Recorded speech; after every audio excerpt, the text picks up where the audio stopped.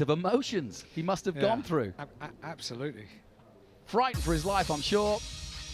And then he's world champion. And this is how it all played out.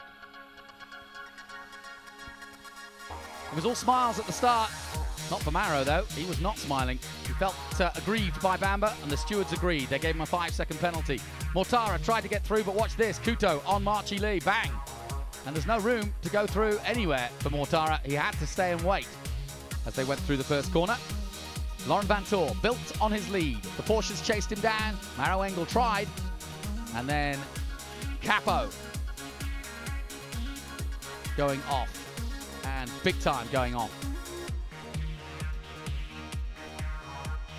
And a brilliant job by the marshals to get things back on track. But then this, a most spectacular and unbelievable end to a World Cup final like I've ever seen.